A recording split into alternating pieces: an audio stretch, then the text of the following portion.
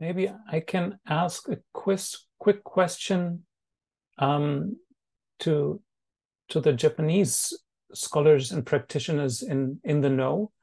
Has the Alone Against the series been translated into Japanese? Okay. 小野さん。No. いいですか。すみません。僕が知る限りではないかなと思います。ありがとうございます。Okay, then just Pedro. One quick point, just sorry, before Pedro, just to answer that question as well.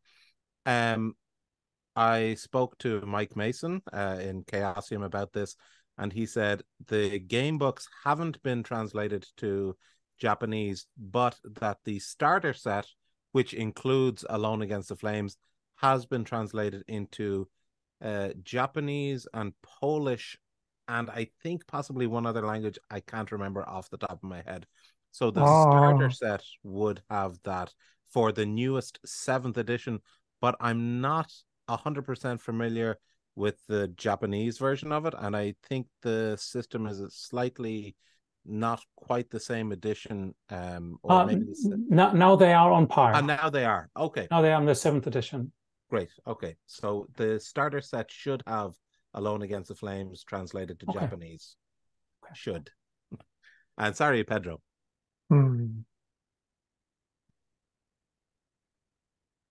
So Peter, I would like to know, if, for example, you know that in 1984, the Fighting Fantasy game book House of Hell was a very polemic game book. It was a mind-blowing game book, but in that time that people didn't know very well about RPG or this kind of games. Do you think in this current century, if our game books or our literature, whatever, will be a problem to some religious fanatics or people of this kind of groups or communities? That's a great question, and of course we know the satanic panic that went with Dungeons and Dragons in the past. I think and I hope that the religious fanaticism of that has dissipated. I think there will always still be certain groups who view it as sacrilegious or devil worshipping and stuff like that. Certainly some games like in Dungeons and Dragons, you actually would summon demons in the game, which would of course be terrible from the point of view of those people. But equally there could be a pushback on other sides as well. For example, Call of Cthulhu, Alone Against the Wendigo was renamed to Alone Against the Frost for cultural sensitivity reasons. And one of the respondents said that he hated the fact that they changed that, saying it was kind of political correctness gone wrong. And he said, because of that, I gave this book a lower score and I'm not going to play it again. And equally, some people have had negative views of H.P. Lovecraft, because H.P. Lovecraft had extremely racist views as well, including naming his cat the N-word, and some of his stories are incredibly racist. And there are a lot of people who say we shouldn't play Call of Cthulhu and we shouldn't consume cosmic horror because of his political or his cultural views as well. So I think that probably all the time, I'm not even saying that that's particularly or as unreasonable as the Satanic Panic was, but I think there will always be different groups of people who oppose, almost every form of entertainment in some fashion as well. But I think personally that these days we are more open, and as the RPG game has expanded and people have people understand it a lot more than maybe they did before, I think that people are more open to the idea of the game of these as well. I hope anyway. Okay. Yeah. Thank you. Lee, please. Thank you so much, Patty. It was interesting, and I'm glad that you were invited and encouraged to give your take on that particular part or piece of game book genre. I don't want to use the word genre, but because it seems to limit something that's so interesting. But it reminds me of the Hellboy movie and so Cast a Deadly Spell, and also the video game Alone in the Dark, which was very terrifying. Yeah. And when you described and really highlighted, let's say, the solo nature of the adventure, it reminded me of testimony I heard from a trafficking survivor. And she described her experiences and what happened to her for a long time after this traumatic life event as being in survivor mode. Wow. I thought that relates to what you were describing, and maybe what Ole said about how it's or someone else had said about having to, Marco said, you have limited choices when you're on your own. Maybe you're always in survival mode. And I wonder if this type of game book would be a vehicle for people, even if they had anonymously, as a way to get them out of the horror, as because look at, we're talking mostly about in terms of entertainment, right? People wanting to go into these experiences. Maybe they could be used to help people get out. That is an incredible point of view for that. I hadn't thought of that at all, but it would also make perfect sense because in RPGs in general, we get to take on these roles. It can be an incredible way to build up empathy for other people as well, especially games which are set in the real world. So Call of Cthulhu, for example, is set in the real world with supernatural elements, but that helps connect it more so than like a fantasy game set in a magical kingdom. Call of Cthulhu, the people that we inhabit in those games, we really develop a lot of empathy for that kind of situation. But like you said, it can be a way for people to, go through these situations in a more safe environment as well. It would be extremely interesting. I have zero background in psychology, so I can't offer anything there. But as you said, it would have to be very anonymous and very careful as well, because exploring these feelings and these experiences again can be extremely liberating done correctly and depending on the situation, but it can also be extremely regressive as well if it triggers that person's negative memories, negative emotions, if they can't come out of it. But I think that is an incredible idea, yeah. And I think using either group RPGs or even solo game books can be a great way to kind of work through those issues. So yeah, fascinating idea. I hope you or I or both of us do some research on that. It would be great. Yeah. If I briefly may comment, just very recently a documentary was shot and released about therapeutic tabletop role-playing games mostly. I will try to look it up and post a link on Discord. I think this will be our last question. So Marco, please go ahead. Everybody else, the symposium may stop at 11 o'clock, but the Discord server never sleeps. So please continue writing comments and questions there. Okay, Marco. Okay, so two responses to what Peter said.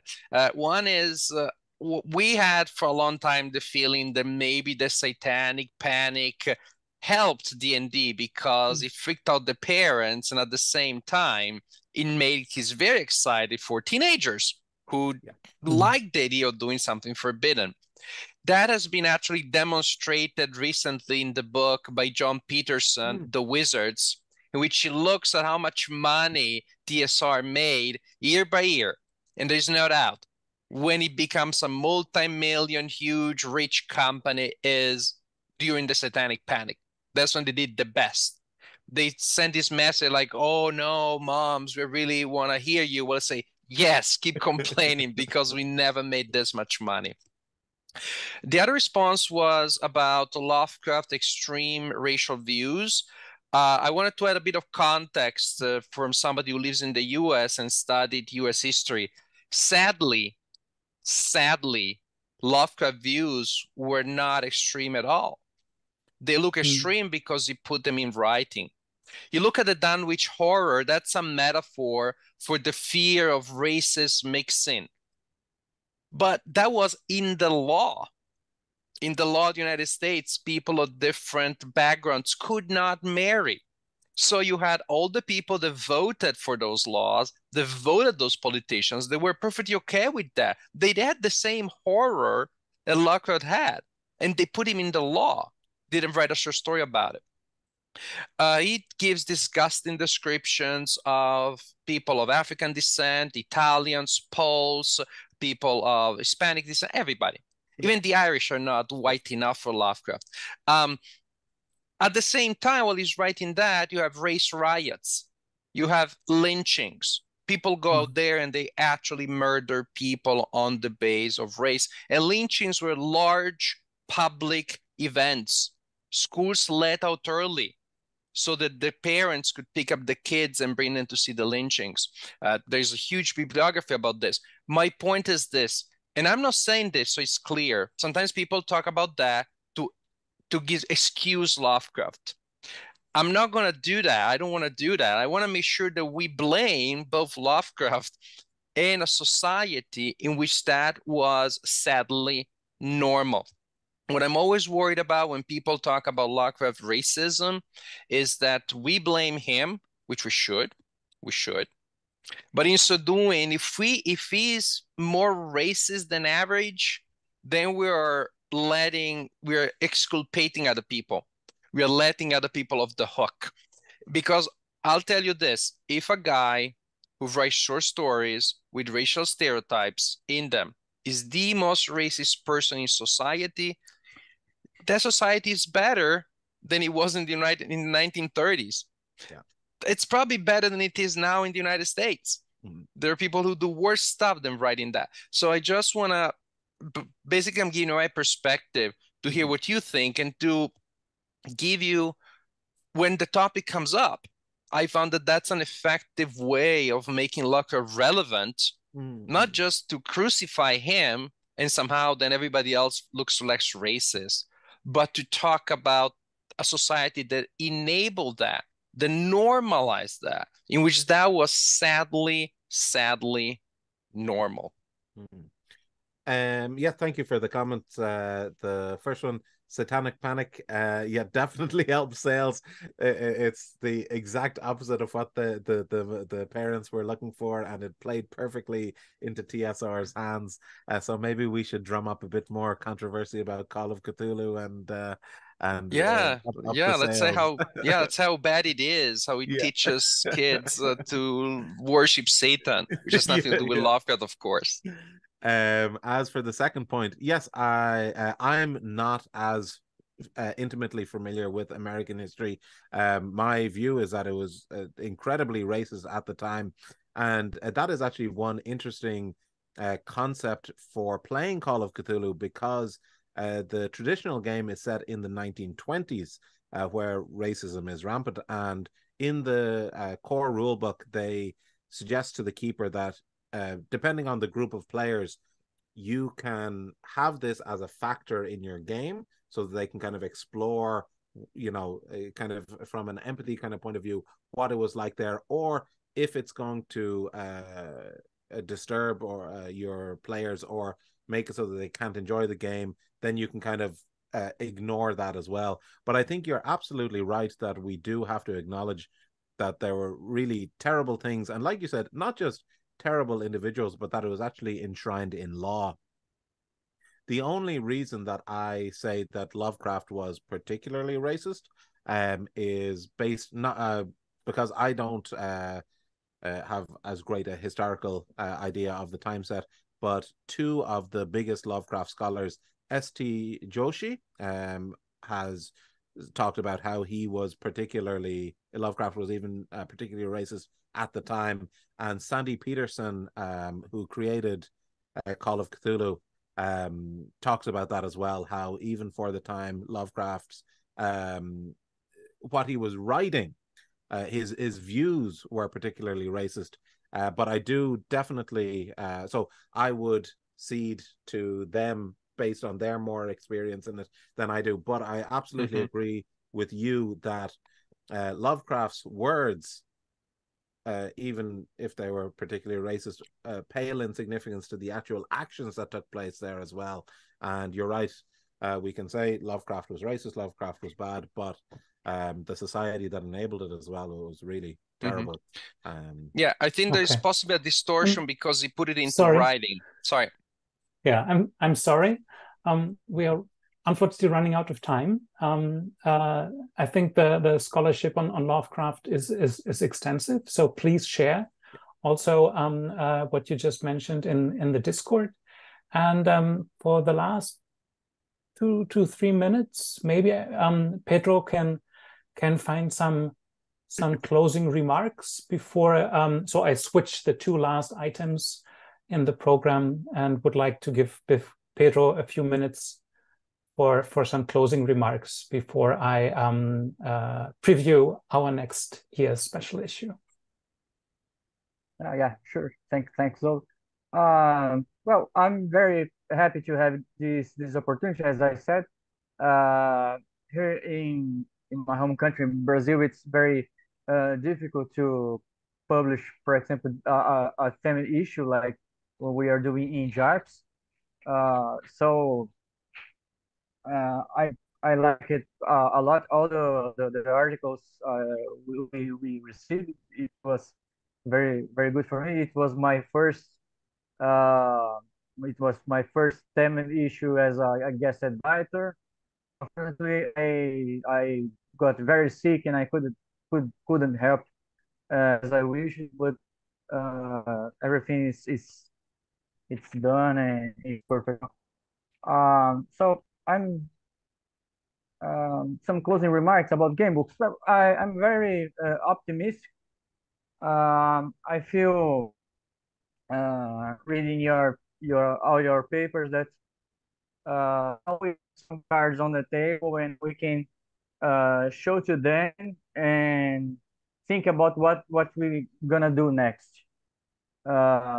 Not about think about the future of game books, but what we have now and what we can do with this, and what is still lacking. So it's a start, and I needed this start even for my own researchers, of course.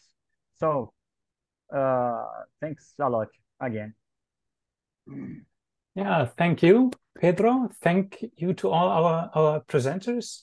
The issue is currently in its HTML form only. It takes a little longer until we have the PDFs with DOIs, and so already I will announce that when it's there. But everybody can already read the articles and hopefully use the issue, use the Discord server to connect and do some more research together. And as for the future of JARPS, our next special issue for 2024 will be in collaboration with Michael Freudenthal and Michael Freudenthal, and the topic is going to be access and accessibility in role-playing games, solo role-playing games, tabletop role-playing games, live-action role-playing games.